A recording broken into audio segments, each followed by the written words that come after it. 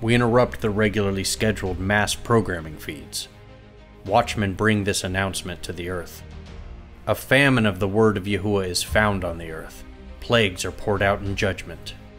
Important words of the Creator Yahuwah have been dismissed. Without the word, people are not living abundantly. My people perish for lack of knowledge. There is a city whose builder is Yahuwah Aloha. There is healing for the nations.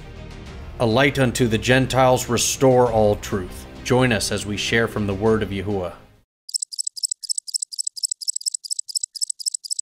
Shalom, I just want to say welcome. Here's the completed presentation that I did back in May for the table I affectionately call Crickets. Joel 2:25 is something that has given me hope over many years, and it reads, I will restore to you the years that the locust has eaten. And that's from the King James Version. So for decades, I've held on to this promise, but in this study, I realized that there is much more to it. For instance, there are 4 types of mini beasts mentioned in this verse and this chapter. Looking at the interlinear, and we love BibleHub.com, get in there, click on the interlinear tab, and you will see the original words, and you'll be able to get to the Strongs to work out what they are. So you can see here with the red line underneath, that's ended up being my access term. With SheLoMoH, that's my access term with the red line there. So I will restore to you the years that these guys have eaten. The swarming locust, the crawling locust, the consuming locust, and the chewing locust. So there's 4 types. The coloured lines will line up with the table when we get there later on. The other interesting thing in this chapter is that those last 5 Hebrew words, and there's an interesting phrase there that pretty much says to me that the Father will send this on us. We're not following his ways. He sends plagues on us. And that's a hard lesson to think about, and a hard fact to know and to teach. Anyway, another time. I put this table together and looking at 5 translations of the scriptures. We have our 4 locusts, Arbe, Yelek, Hasil, and Gazam. You can see them there in the 3rd column, and all the different translations. They're all pretty consistent straight across. I had a couple of questions on what's a palmer worm, what's a cankerworm. I went researching, and hopefully we can explain those as we go. So Arbe. And as I was saying this to myself, I was practicing before, and I said this word, and I said, Abba, Abba. And I'm like, Abba? Father? What? No, this is Abba.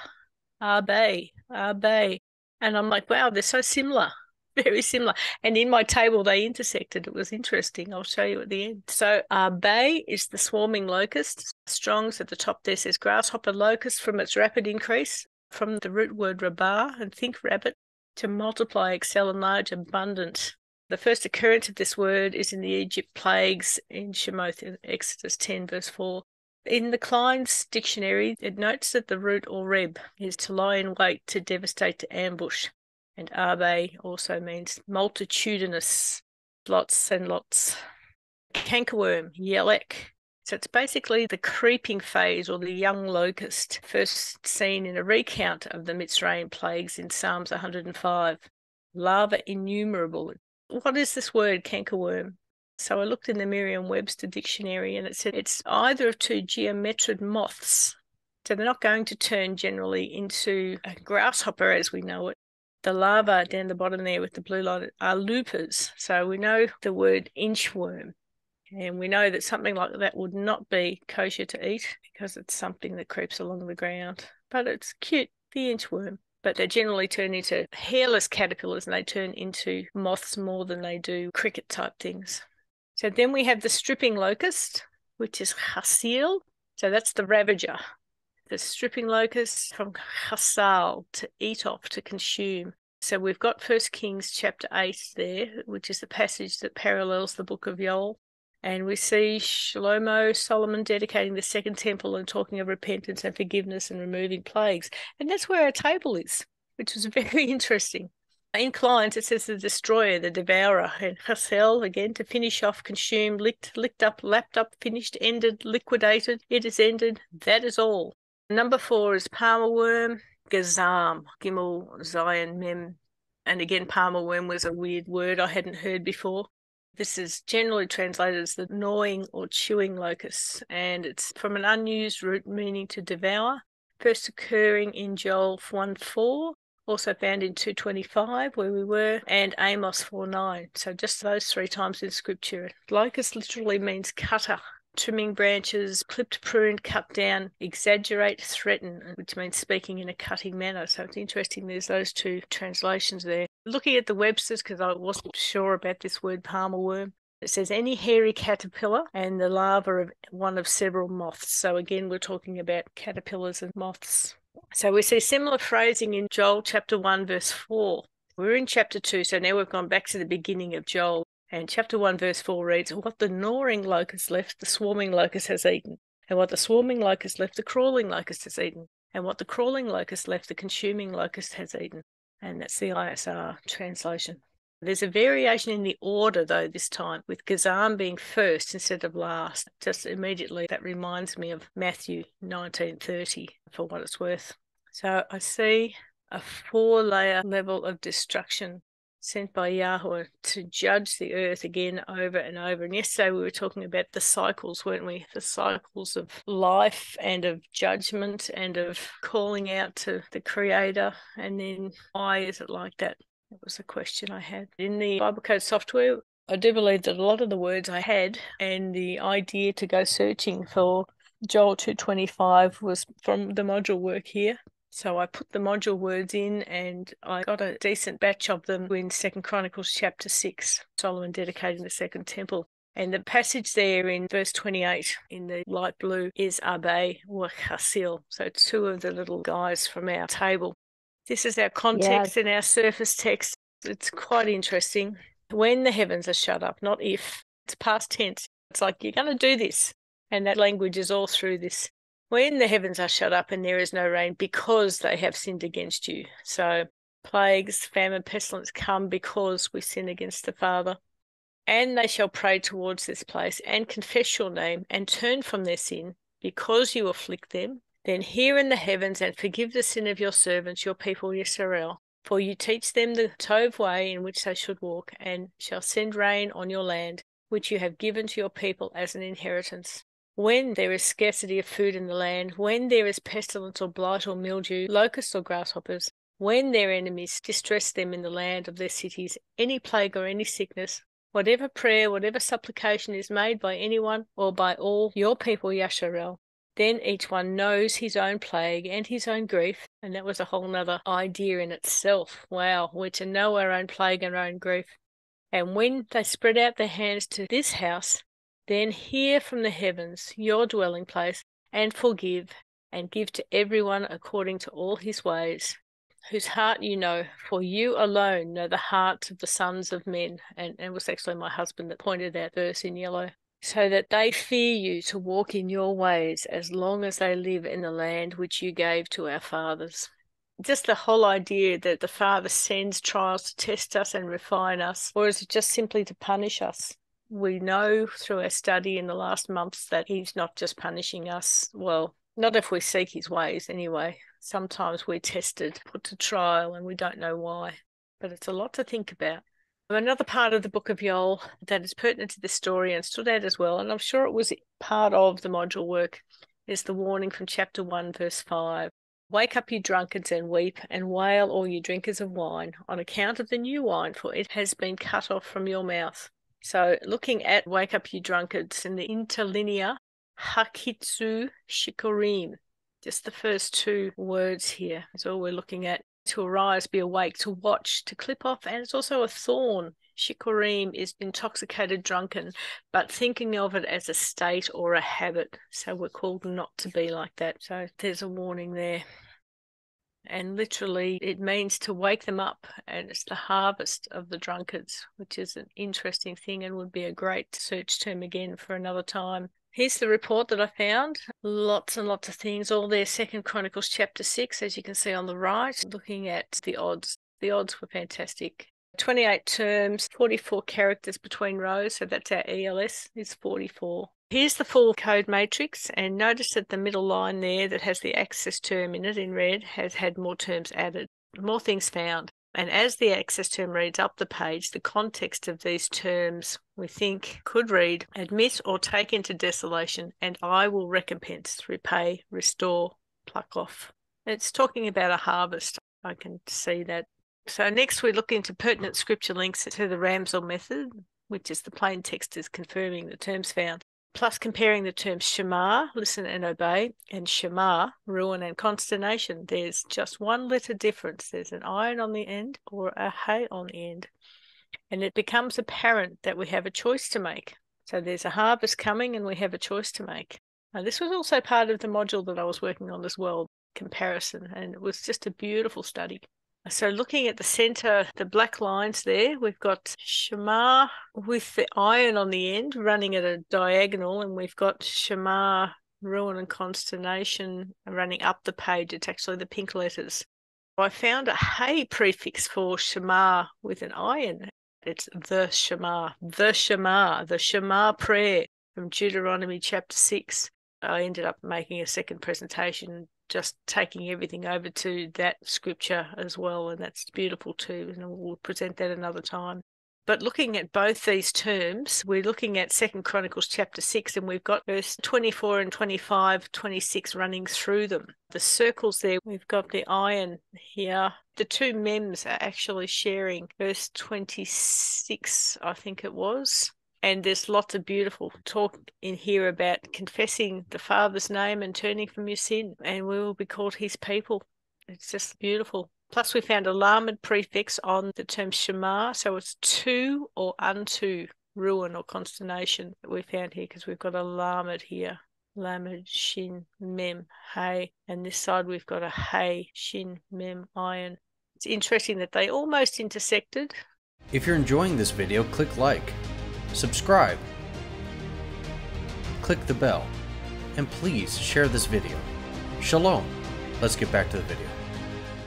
Moving on. We had the scripture where this was found was the dedication of the temple.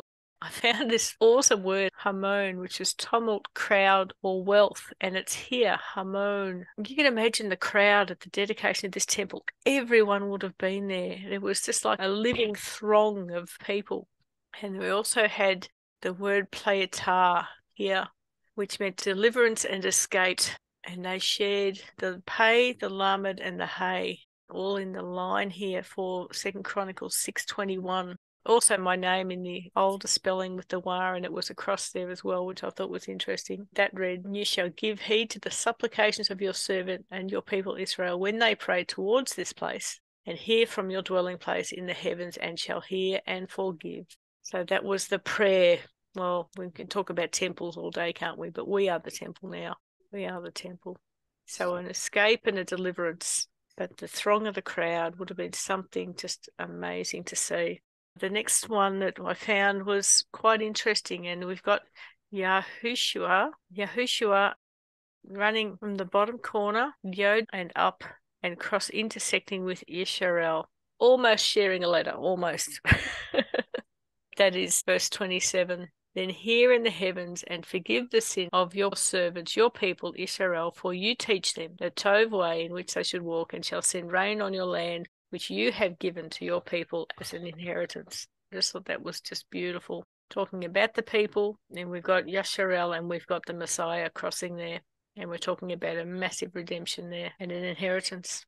This is the completed table that I did back in May. I love this word over here in the magenta, manure. It's just like, what? And it's here, manure. And talking about the people at the temple, and to move, to tremble, to wave. It's just like that throng of people that were there waving and trembling at the dedication of the temple. Very interesting, which was the same here for Nina, to shake. A shaking throng. Nina is here running through in the brown, coming down here. And the root word nin with offspring. So everyone's there, the offspring are there, and they're all dedicating the temple. We had Sarid, survivor, which reminds us of Sarah at a vertical here. We also had fasting, Zumu, fasting, which is running across the middle here. There wouldn't have been much space to be getting any food in this great big throng. They would have been fasting, I would imagine, for most of the time there. Pahath, to bear fruit and to increase. It's all about a harvest, this whole thing. Yakuts and Shakur, which is wake up the drunkards. Yakuts is here. Yakuts. Shakawa was there, the intoxicated one. I had Kiyun there. That was as part of the module work. It means the planet Saturn, but it also means directly, like something my grandmother in South Australia used to say, I'll do that directly. It's like soon. The YoWEL palindrome is here, sharing the hay with Abe, and it had a mem prefix on it as well, which was very interesting. From the locust. From the locust. YoWEL sends the locusts. He sent them, we knew, to Egypt. Pa is across the top up here, which is obscurity and darkness. So you're going to get drunk and you're going to get lost in all that sort of thing. You're not going to know what's going on.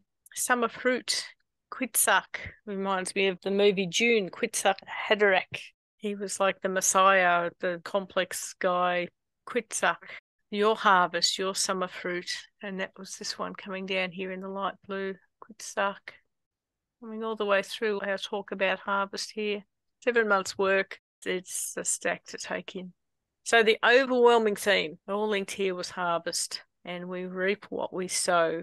I was trying to look for a scripture, we reap what we sow, and I ended up finding an awesome link there with a stack of scriptures, and I'll show it to you in a moment when we finish. Just looking at some background research here, these are some more scriptures reading on locusts and what they are, but we're only talking about 4 in the book of Joel. And in the last few days, I've had to look at Leviticus 11, the food laws and bugs, in verses 20 to 23. And Abe is there, the first one. They are kosher to eat. Then there's Kolam, the bald locust, Charcoal, pretty much a cricket, Hagar, which is another grasshopper. It's all about jointed legs, from what I can see. There was a mention in there somewhere of beetle. I'm not sure about that though. They're not the ones found in this study, but they are there in the food laws. A final note there that it may be worth noting that it is okay to eat some bugs according to Torah. I put you reap what you sow into Google, and I got all these scriptures. KJV is the best for our purposes here. Galatians 6:7. Be not deceived. Yahweh is not mocked, for whatsoever a man sows, that he shall also reap. Like you're talking about the harvest. Massive harvest and a massive decision. SheMaH and SheMaH. Do you want to hear and obey the Father, or do you want ruin and consternation? It's a no-brainer for me. They sound the same in Hebrew, but the letter has a different meaning, which is why they sound the same to our ears, but in actuality, it's 2 different words and they have 2 different meanings. There's a lot of subtlety in Hebrew. Yahuwah is very strategic. I think he's very strategic with an enemy that is an enemy to us, our souls. There's a harvest coming. There's a harvest coming. Maybe I'll just sort of capture these on screen, and if people want to read them, they can read them. He says when we seek him with all our heart, we will find him. Hallelujah. The SheMaH, and speaking that is the Tob one. That is the one desired. SheMaH, to hear, to obey. Be a doer of the word, not just a hearer only. That's right. That's what our Messiah said. Yeah. It's just such a beautiful picture to listen intently, to obey for the purpose of obeying the Father. It's a heart desire. How could I please him? You could think about a loved one wanting to give a special gift to someone they love, and that they don't know what to get them. And so they listen for clues. They listen intently. How can I please her? Or how can I please him? I think it's a beautiful thought. And that is the concept of SheMaH. We hear with the intent to obey. We listen with a mission. It's our heart's desire to serve his desires, bring forth his desires. That is beautiful. That's a whole different mindset than we don't have to obey the law. That was nailed to the cross. Ew. That kind of concept. It's the complete opposite. This is a covenant term. 1,160 times it's there in the scriptures. Wow. Right? I wonder what we've got on the Strongs here. The overwhelming thing is it's about obedience, to hear intelligently, often with implication of attention, obedience. Just the concept of giving Yahuwah attention instead of the concept of, well, he died and left his son in charge, so he's no longer valid. That's not scriptural. This word, We're to do these things. We're to publish videos and things to teach, to tell. We're called to tell you. And be a witness. Isn't there a saying that says they must labor before you harvest? You sow in tears before you reap. Reap in joy. Reap in, I don't want to use the word joy. Oh, okay. Reap in gladness. Is gladness a clean word? Oh, all these words that we use for women's names. How many women were named after all these Greek goddesses, thinking that they were biblical? I can go and have a look at the live table. I've got the live table here. All this stuff here. It's be dim or dark, obscurity. Dark as in obscure. And that was intoxicated as a habit running across there. Survivor. There was just so much in this. Oh, yeah, YoWEL, one of the bugs, shared the coof with Cabal. So YoWEL, the young locust, caterpillar, cankerworm, devourer, sharing the yod with Cabal, was acquire, receive. And here's the scripture that the hay that's shared with Arba. They're sharing here. They're both sharing. 2 Chronicles 6:18. But will Elohim in very truth dwell with men on the earth? Behold, heaven and the heaven of heavens cannot contain you. How much less this house which I have builded? And that's SheLoMoH, Solomon, talking about dedicating the temple. And the bugs, the plagues that Yahuwah sends, there they are. There was just so much to this. But what sort of stack on the main access term was just becoming more and more amazing. So we had picture harvest, fasting, a choice between ruin and destruction, just so much. Sherry's put rule of feral cat's diet will be 70% crickets or grasshoppers in the height of summer. Yeah, my cat, the ginger cat, he would sit and he would jump on them in the back grass and he would eat so many of them. I read about that post about the locust tree and not the locust. Yeah, that's interesting. Very interesting because wild locusts and honey could be just a vegetarian diet. Yes, it is. Ellen White, I know that she spoke about it. A few people do because they say that the word locust in Greek is akris. I've always called it akris. A-K-R-I-S, akris. It's only used 3 other times in the Brit Hadashah, and it always describes a locust, but it doesn't say which locust, whether it's a locust tree or... So in conclusion, perhaps we must wait patiently, waiting on redemption and restoration whilst doing our best to learn as much as we can about our loving Creator and warning us all to wake up, you drunkards. But all I hear is crickets. Shalom and thanks for watching. All praise to Yahweh, our Creator, and His Son and our Messiah, Yahushua. May this video enrich your love in and understanding of our Abba Yahuwah and His Word. Much has been hidden. Together let's seek the restoration of all truth. A Light Unto the Gentiles channel invites you to join the Hebrew Restoration and Code Searching team. Please email us at alightuntothe@gmail.com to let us know of your interest. Looking for fellowship? We invite you to join our Facebook group, Code Searching Hebrews. Love, truth, and revelation are vital in these last days. The Hebrew Restoration and Code Searching Ministries, through A Light Unto the Gentiles, serves Yahuwah and the sheep from our Father's pasture. Please prayerfully consider a monthly donation to Restoration Farms Incorporated. Links are provided for you below in the description.